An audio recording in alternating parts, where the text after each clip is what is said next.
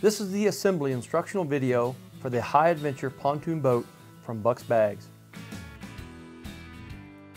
Step 1. Assembling the frame. Begin by unboxing and lay out all components neatly on the ground. This will help you identify parts quickly and easily. Locate the seat back and attach it using the supplied pins. Insert the seat platform into the correct holes on the outriggers. You should note that the oar stands designate the front of the boat.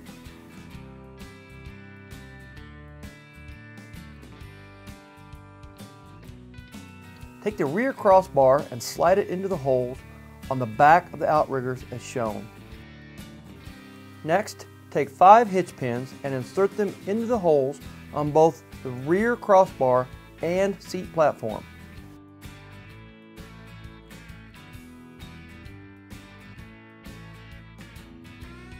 The hole in the left rear of the seat platform should be left empty.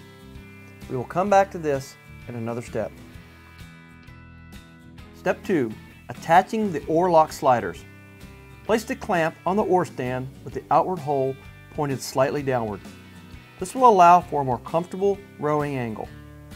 Adjust the oar lock to the desired location and tighten all bolts securely with an Allen wrench. Step 3. Inserting the foot pegs. Please note that when the pegs are placed next to each other, they point slightly inwards. Insert the pegs into the holes on the front of the frame. Make sure they are pointed inwards and towed up.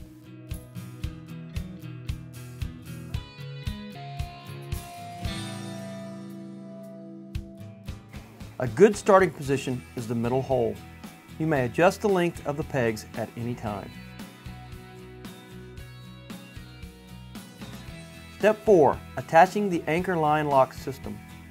With the system apart, place the bottom piece with pulley and axle on the left side of the frame just behind the left foot peg. Place the 2 short bolts in the holes on the inside of the bracket and the 2 long bolts on the outside. Tighten down all bolts securely, making sure that the system is tilted up slightly. Step 5. Airing up the pontoons. Buck's Bags ships the pontoons with the valve in the open position. You will need to gently press the black center button and rotate a quarter turn to the left to close the valve. Insert the inflation adapter into the valve and lock it into place. You are now ready for inflation. Pontoons should be aired up fully and no wrinkles should be visible. Note that while traveling to higher elevations and or warmer climates, release some air pressure to allow for expansion. You then can top off your pontoons once you reach your destination. Position inflated pontoons beneath the frame so the zipper is directly on top and the logo is toward the outside. Strap the pontoons into the frame as shown by looping around the frame and through the cam buckle. Note that for normal use, the pontoons should be centered. They can easily be shifted fore and aft of center to compensate for unbalanced loads. Step 6. Attaching the anchor rope tube and motor mount. Locate the anchor rope tube and attach it by clipping it into the rear crossbar as shown. Using the supplied hardware, insert the bolt with the support bracket into the remaining hole on the seat platform. Be sure to insert from the bottom up. Then place the washer and nylon nut on and tighten. Place the anchor rope tube into the support bracket. Attach the motor mount by inserting the flag over the top of the bracket. Use a supplied cotter pin to keep it in place.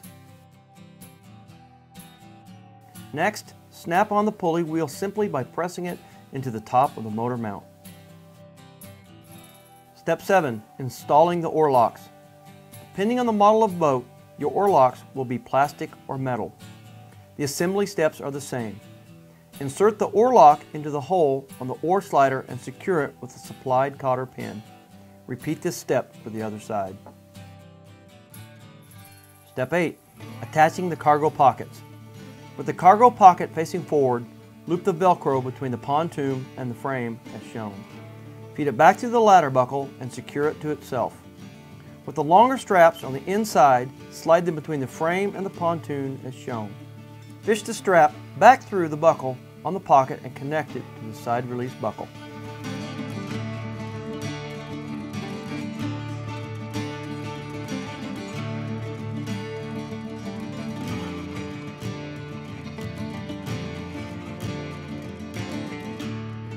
Step 9. Attaching the battery sling. To attach the battery sling, lay out the netting as shown. Make sure that there are 2 straps toward the front and rear and 1 strap on the left and right. This netting will receive the plastic aftermarket battery box if you are using an electric trolling motor.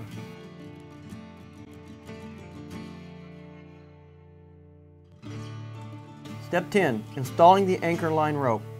Feed the rope to the anchor pulley and down the anchor tube. You will see the rope come out on the other side. Feed the rope into the anchor lock system. Once through, simply lock the rope into place.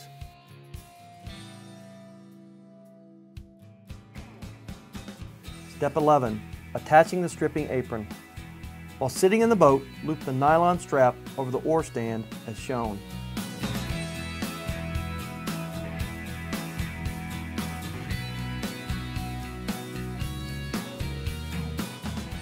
Attach the bungee cord through the rear D-ring of the cargo bag. Run the Velcro through the back loop on the apron and secure it to itself. Adjust the front straps, but be careful not to over-tighten. To exit the boat without completely removing the apron, simply undo the Velcro from the rear of one side and then unsnap the front buckle of the same side. Step 12. Oar assembly. Each set of our oars from Buck's Bags is assembled in the same way no matter the model. First, attach the oar extension piece to the oar handle. Using soapy water, slide the rubber oar stops on the oar shaft from the middle, not over the grip.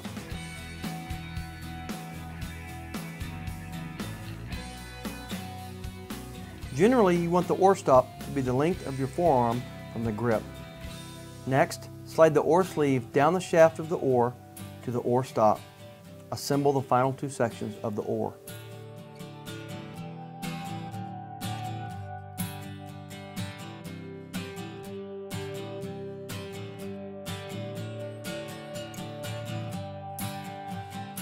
Congratulations, you are now ready to hit the water in your new high-adventure pontoon boat from Buck's Bags. For more assembly questions, please give us a call at 1-800-284-2247. And remember, Buck's Bags products are proudly made in the USA.